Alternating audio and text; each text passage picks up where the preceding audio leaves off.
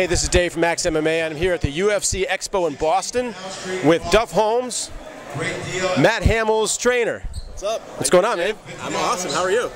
Dave, the head of MMA websites in New York, man, helping to legalize MMA in New York State right here. Well, thanks, Duff. Appreciate it, man. How you doing? We're here in Boston, UFC Expo, Grappler's Quest. Our jiu-jitsu coach, Bruno Tost, is about to take the floor and do some grappling. Matt's here this weekend, and what brings Matt to the Expo? Well, anytime there's a fight anywhere within a driving distance of us, we're there. You know, UFC's good to us. They give us tickets to the fights, so we'll always go. And then this weekend, with all the stuff going on, we had opportunity to make a little money doing some signings, so a no-brainer. We came out, had some fun, supporting Bruno in his grappling quest there, and helping support Hamill the movie. Hamill the movie has a booth here at the Expo, and been a non-stop line around the corner waiting to meet Matt, see the movie trailer, and get the word out about how good this movie really is. Yeah, I was going to say, I've been at the Hamill movie booth here, and it has been non-stop. I mean, every time Matt shows up, there's a long line of people, and we're right across from the Tap Out booth as well. Tell me about, there's a connection with the Tap Out guys now with this movie, isn't that right? Yeah. Hamill the movie recently partnered up with Tap Out Films as a marketing partner, and it's just unbelievable. They've really shifted the whole marketing level to another gear. You know, and by going to Tap Out Films, they're going to get us directly linked into the MMA community. They're the biggest company in MMA. It only makes sense that we partner up with them and move along. And it's Eben Kospar, Joe McAlar. They're just unbelievable the way they've been carrying this movie along, and they've made it grow from just an idea and some words on paper to an actual film that's going to be in theaters. It's just unbelievable. Yeah, it's awesome. I've seen the trailer, and it looks great. So we're really excited about that. Yeah, it's a tearjerker, man. Be ready to cry a little bit. Speaking of Matt, let's go back in time a little bit. Sure. When did you first meet Matt, and how did you guys get together? Matt walked into my gym September 2005. I was really the only gym in town. I was starting to hear stories about him working in a bar. He's a bouncer, and all my friends work there, and they're like, "Oh my God, this guy's unbelievable. He's a Steph wrestler, and he's hurting people every time he puts his hands on them." I was like, cool. So I finally got to meet him. I was like, "Hey, I got a gym in town. If you want to come over, I'll train with you." Not thinking anything of it. He showed up at my door. He's like, "I'm gonna go on the Ultimate Fighter." I was like, "Really?" He's like, "Yeah." So we started training that day, and first thing I did is I made a mistake of trying to wrestle with him, and I kicked the crap out of me. I was like, "All right, there's something special here." Then immediately saw the hole in his game was his striking. So we put together a really solid team, good coaches. Tim Green's our boxing coach, Master Bunsen Sang is our Muay Thai coach, and we just went with it. We just started studying and training, and I really focused on MMA and how we put everything together. And now it's 5 years later, and look, he's 10-2 and rising star in UFC. And got Tito Ortiz coming up October 23rd. I think he wins that fight. He's 5 in a row. And he's looking pretty good. Starting to knock on the door again. Exactly. I think maybe that one and a couple more, and he's going to be talking about a title. Yeah. Can you talk a little bit about the Tito Ortiz fight?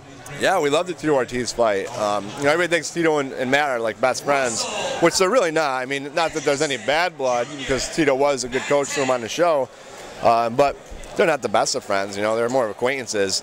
And the way Tito is, he kind of makes it easy to fight him. He's really good at selling the fight. He's really good at pushing buttons, and that's good for us because we all know Matt's a super nice guy. And I've been on record over the years saying I need you to be more of a fighter rather than a competitor. Finally, I think in the Jardine fight, Matt turned into a fighter. And with Tito kind of poking him a little bit, I think we're going to see a little bit of a pissed off Matt Hamill, which will be a great thing. Now, I know you don't want to give anything away, obviously, about what's going on in the fight, but do you see this one maybe being on the ground more than his previous fights, or do you think Matt's going to continue to stand? I think you'll probably see Matt stand in this fight. I think Tito's striking is probably his weaker point of his game. I don't think he's changed a lot since his early days.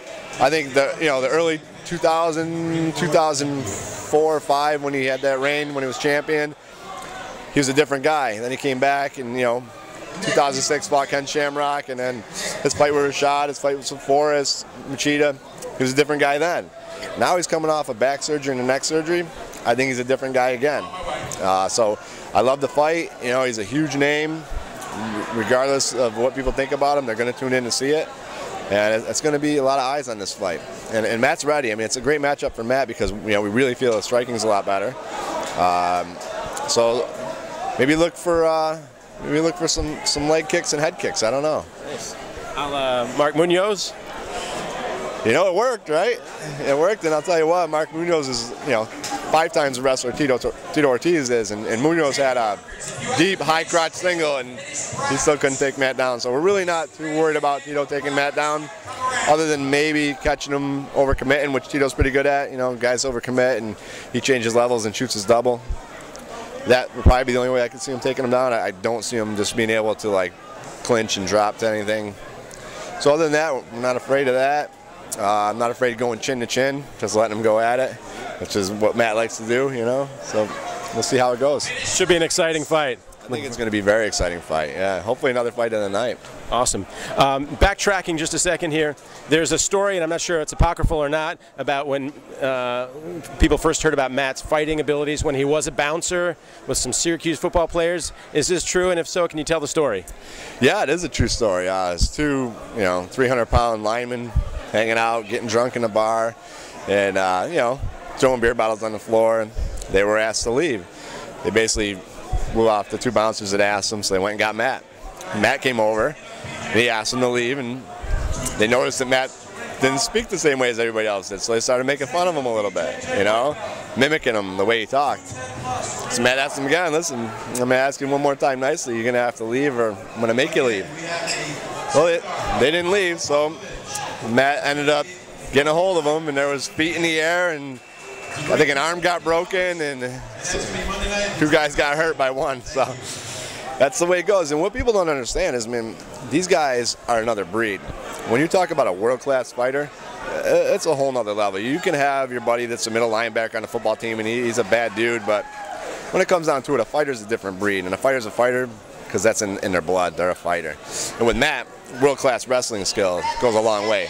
His hips, his balance, it's unbelievable. You see what happened on that TMZ video, I don't know if anybody saw it, with Roger Huerta outside of an Austin bar, linebacker for the University of Texas, and former I think he played for the Ravens or something, middle linebacker, started a fight, actually knocked out a girl in the streets. Roger Huerta, lightweight, comes out, beats the guy down. This guy's 240 pounds, all muscle. Roger Huerta's 155 pounds.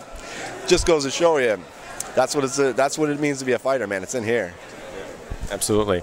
Well, I appreciate you taking the time. Looking forward to Matt's fight. Really looking forward also to the movie coming out, and you're doing some great things with him. So congratulations on all that's going on. Thanks. Yeah, we're so excited about the movie. The movie is like really going to take Matt to a whole nother level. He's got his fans in the deaf community. He's had them since day one. He's got his fans in the MMA community because he's put himself in a great career. But what this movie's going to do is it's going to make Matt Hamill a household name. And when that happens, the sky's the limit for Matt. He's every dream he's ever had is going to come true. He's got a movie coming out about his life. He's in a video game. There's an action figure of him. What more could every kid ask for? Right. Trading card. Unbelievable for some little deaf kid out of Ohio doing all this, man. I'm proud of him. He's proud of himself, and his family's very proud of him. And the sky's the limit for Matt Hamill. I might push it to the max, kill 'em all.